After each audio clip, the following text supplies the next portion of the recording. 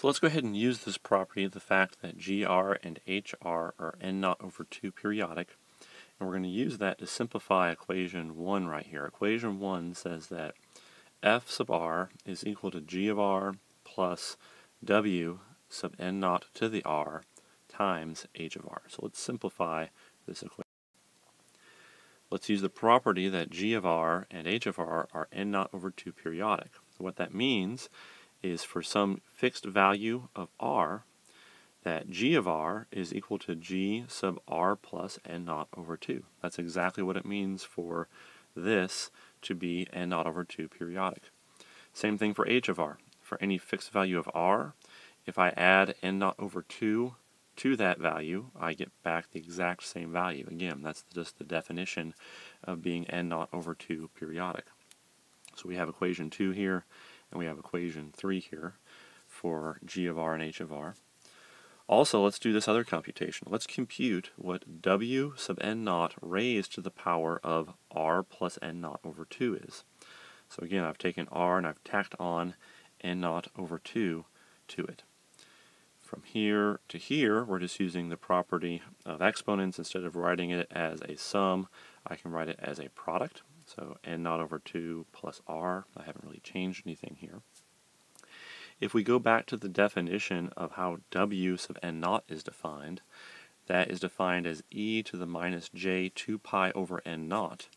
If you raise that to n naught over 2, you end up with e to the minus j pi. Well, e to the minus j pi is just a real valued number, and it's equal to minus 1. So this quantity, W sub n naught raised to the r plus n naught over 2, is actually just equal to a negative W sub n naught to the r.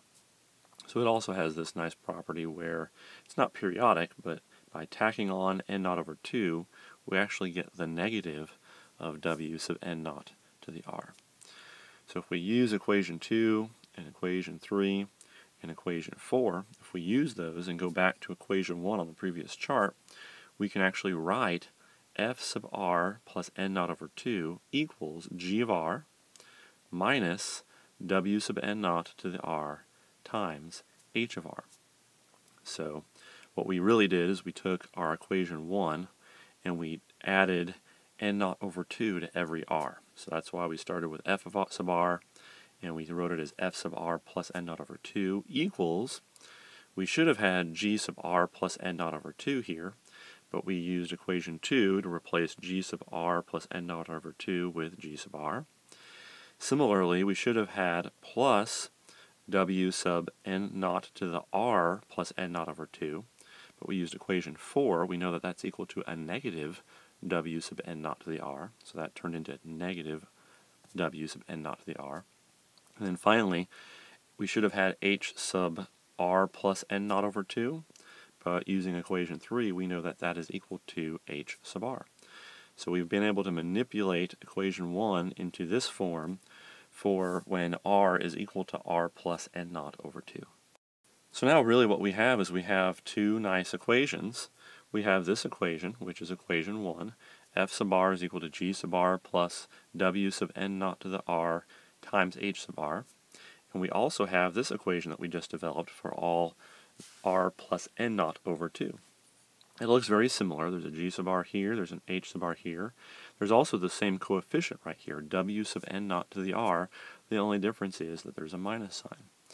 So these two equations are very useful. I can actually use this equation to compute the first n naught over 2 points, and I can use this equation right here to compute the last n naught over 2 points. This is interesting because to do this computation, it only requires me to compute G sub r one time, and I can actually use it twice. I can use it here, and I can use it here. Same thing with H sub r. Once I compute H sub r, I get to use H sub r twice. I get to use it to compute F sub r, and I get to use H sub r to compute F sub r plus n naught over 2. Same thing happens with the W term. Once I know what W sub n naught to the r is, I can use it to compute F sub r, and I can use it right here to compute F sub r plus n naught over 2. So this is kind of interesting. Once I know this value, and this value, and this value, I can get 2 points of my DFT, namely f sub r and f sub r plus n naught over 2, and I only have to do one multiplication, this multiplication right here. Once I compute this product, I get to use it here, and I get to use it here. So we can get 2 points in the DFT using just one multiplication. And that is very important for simplifying the number of computations that we want to do. We can actually represent these equations graphically. Once I know what g sub r is, and once I know what h sub r is, this figure right here tells me how to compute f sub r and f sub r plus n naught over 2. So I also need to know what the quantity w sub n naught to the r is. But once I know gr, hr, and the w term, I can get out both of these points in the DFT using these equations. So these equations right here are the exact same equations we had on the previous chart, but this butterfly circuit or butterfly representation is a way to graphically represent these equations, and it kind of makes it clear that, yeah, given these two things in W, I get out 2 points in my DFT. So this is kind of a nice way to visualize what's going on as we do these computations.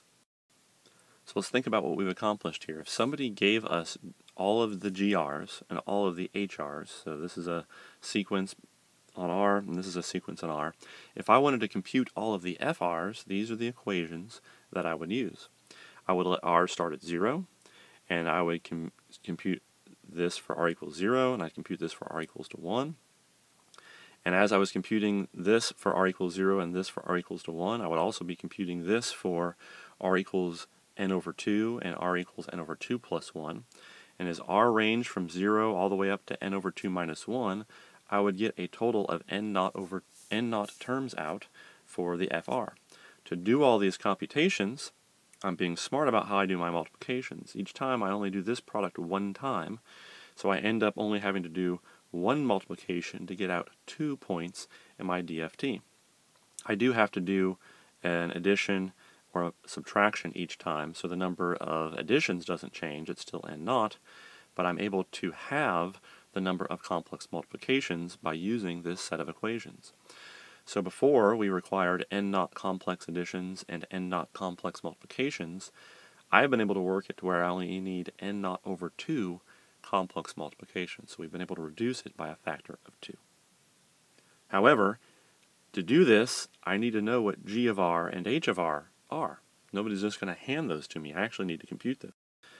So how are we going to compute g of r and h of r? Well, let's just break it down again. Before, we said, I want to compute the FR. How am I going to do that? We pretended as if somebody gave us g of r and h of r. And now the question is, well, how do I get g of r and h of r? Well, let's just break those down into halves again. Let's continue this process. Given g of k and h of k, which are both length n naught over 2, let's break those down into 2 n naught over 4 sequences. And then I can do all the math I just did on the previous charts to efficiently compute g of k and h of k. Well, then when we got to the end of that, we would ask ourselves, well, how do I get the coefficients I need to compute those? Well, we'll break those n naught over 4 sequences down into n naught over 8 sequences. And we just keep going. Each time we break it in half, and we break it in half, and we break it in half. We've assumed that n naught is an even number. Eventually, we are going to arrive at a point where we have to have a 2-point sequence that we break into half, and then we end up with a 1-point sequence. So each time we break down our sequence into halves, we can think of this as a stage. We've already established that at each stage what we need is n naught over 2 complex multiplications and n naught complex additions. So that's what we need for each stage. How many stages are there? Well, that's easy to figure out. We can figure out the number of stages just by taking the logarithm base 2. For instance, if I had n naught equal to 8, I would divide that in half to get 4, I'd divide it in half to get 2, and then I'd divide it in half to get 3, or half to get 1, and that would be a total of 3 stages. So log 2 of 8 is 3. So the log base 2 of n naught always tells me how many times are you going to have to break this sequence into half to get down to a 1-point sequence. So the total number of stages will be log 2 of n naught, and the number of operations we're going to have to perform on each one of these stages is proportional to n naught. So the overall complexity, once we're all done, is going to be the number of stages, log 2 of n naught, times the number of operations required, which you could think of as n naught plus n naught over 2, which is 1.5 n naught. But again, when we do analysis on the order of operations, we don't care about leading factors like 1.5, so we just call it n naught. So our final overall complexity, if we take this approach in breaking our sequence down into half and half and half, and being smart about how we manage those factors, and only computing multiplications one time, and then using them efficiently, we can get down to only needing n naught times log 2 n naught operations. And this is why this approach is called FAST. It's called the fast Fourier transform. It's an implementation, a way to do the DFT that's efficient, and it only requires n log n operations as opposed to n squared operations that a brute force DFT implementation would require.